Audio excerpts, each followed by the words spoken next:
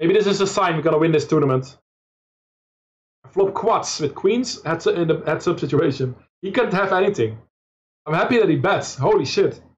He can have a 7. That's it. Does that mean we raise now? No. I want him to hit a king or a jack on the river or something. Or he just bluffs, right? Come on. Go for it, OP. Yeah. The 7 is gonna check back.